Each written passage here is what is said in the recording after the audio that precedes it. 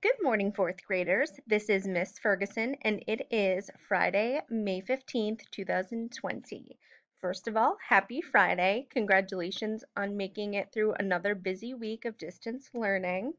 We're going to be continuing to talk about character traits, and specifically character traits within the context of the Hope Chest as we continue reading this great work of historical fiction. So let's review some of the things that we've talked about with character traits before and also focus on our new learning target. And our learning target today is going to be I can determine character traits based on dialogue, action, and thoughts. Even before we get into the review and going over today's lesson and learning target, I wanted to give a couple quick glows and grows about our work that we've been submitting this week. First of all, a big glow is in our independent assigned work. So our packet practice, which as you know goes along with what we are doing in our lessons and what we're reading in the Hope Chest. I'm getting wonderful responses. Particularly, I'm impressed with the fact that when girls are being asked to tell how Violet's actions are affecting others, I'm getting really thorough and complete answers. And I love how we are implying how those actions affect others.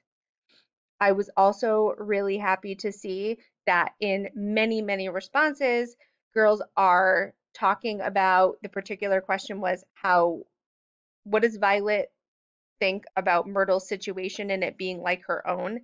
And the question specifically asked for evidence from the text. And I'm really seeing that we are applying those details, that rad evidence from the text. So continue the great work.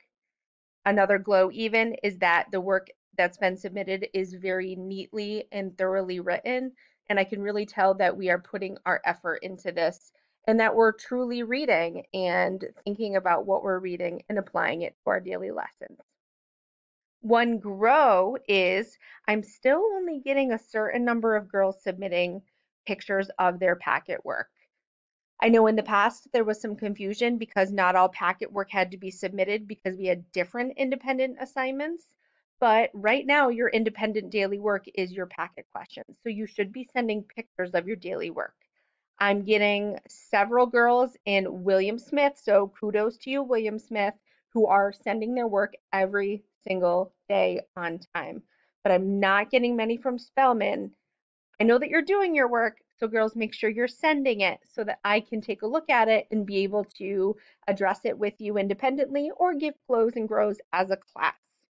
Also, on News ELA this week, I have noticed that the past couple of days, I had 9 girls out of the whole fourth grade do today's assignment, 9 girls out of the whole fourth grade do yesterday's assignment, and 11 girls out of the whole fourth grade do Tuesdays.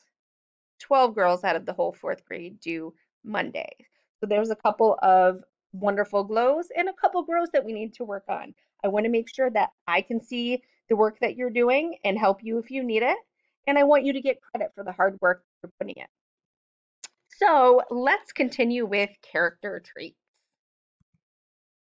So we have done a lesson on this before during distance learning, and it's something we've talked about when we were in school as well.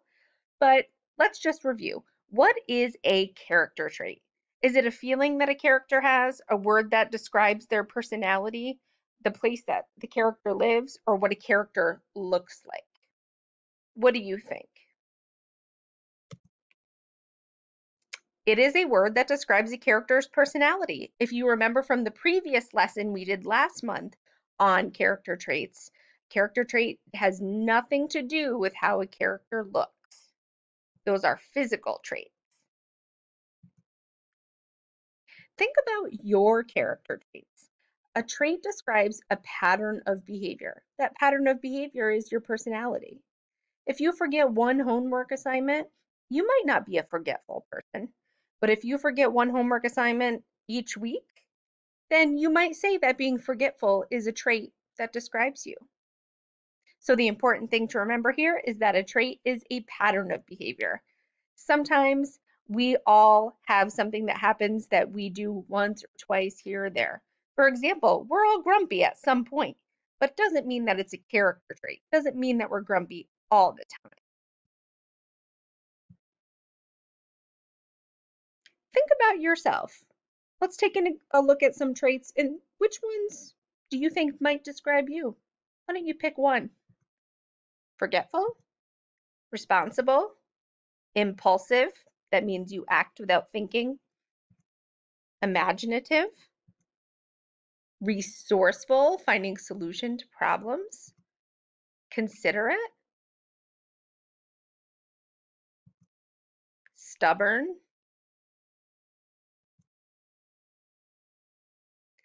Sometimes we talk about supporting traits.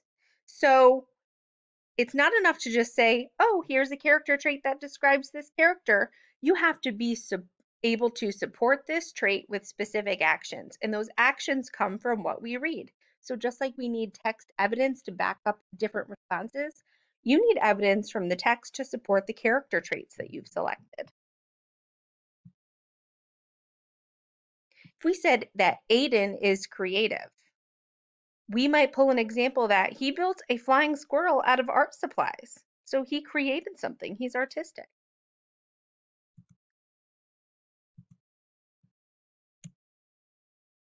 So the trait is he is creative. The support is, well, he built a flying squirrel out of art supplies. So that proves to me that he's creative.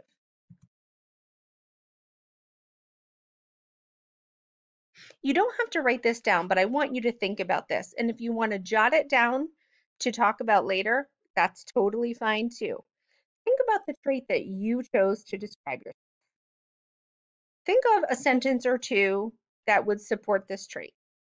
What is your proof that that trait describes you? What can you tell me or tell someone else to prove that your character trait is a fit for you? Think about specific actions that you have done. So, how do we learn about characters' traits? We can learn about character traits in different ways. Direct characterization, their words, their actions, and what others say about the character.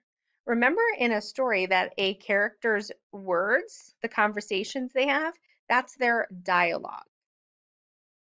So we can infer character traits based on that dialogue, based on the things that they do, their actions, and also the things that they feel and think.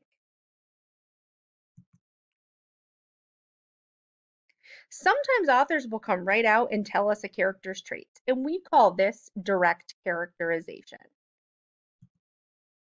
Arthur peered at the wall in frustration. He did not always pay attention in school and never had good grades. But Arthur was patient and he liked to solve puzzles. He would find a way to climb this wall. Do you see where they gave us a specific character trait using direct characterization? They told us that Arthur is patient. We can also learn about a character's traits by paying attention to the dialogue, what the character says. I'll clean off both cars today. On that snowy day that we're lucky is behind us right now. When he says, I'll clean off both cars today, what trait does that dialogue show? What trait do we see based on his words? Do you have one in your head? We could say responsible, we could say thoughtful, we could say helpful. Those are some examples of traits that we could infer based on what he is saying. Notice that there's not just one correct trait. There are different traits that we can apply to a character based on their thoughts, their words, their actions. We can learn about the character's traits by paying attention to their dialogue. So, using that thought, he says, I can't wait to see what creatures live in here.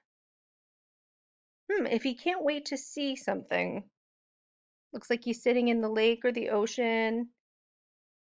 What do you think is a good character trait? What trait does this dialogue show us? We could say scientific, thorough, enthusiastic. You could even say curious. Again, notice there's not just one correct trait.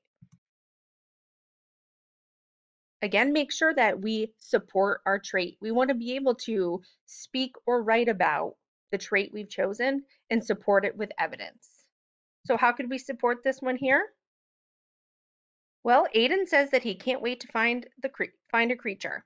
This shows that he is, that's where you would put your character trait, because, and then you would connect them.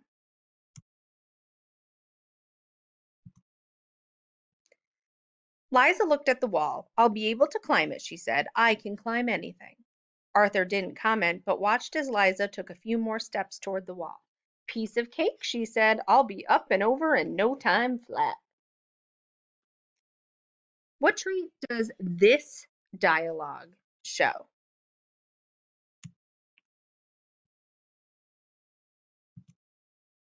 We could say she's confident.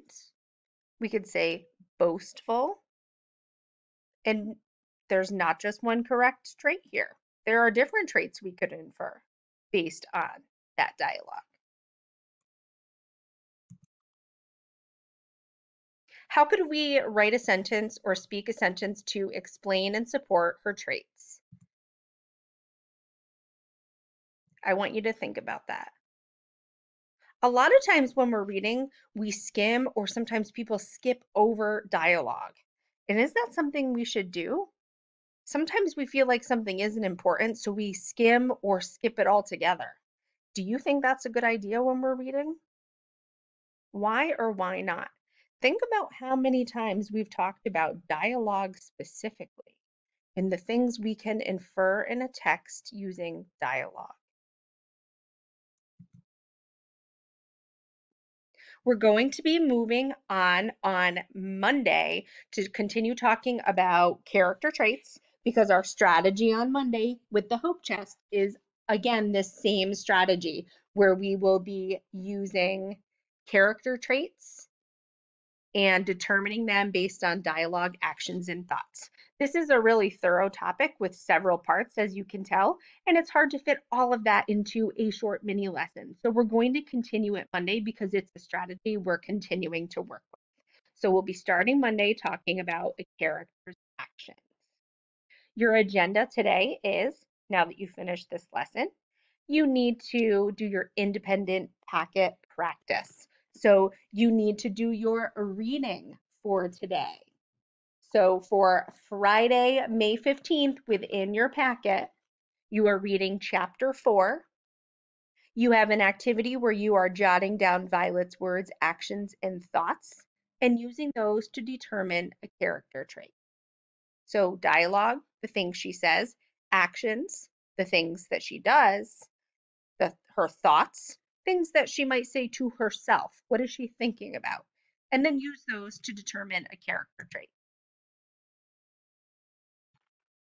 And then you will also be writing a paragraph describing Violet in her character trait and supporting with at least 2 pieces of evidence from the text. And also don't forget to log on to News ELA and complete today's article. Have a great day, girls.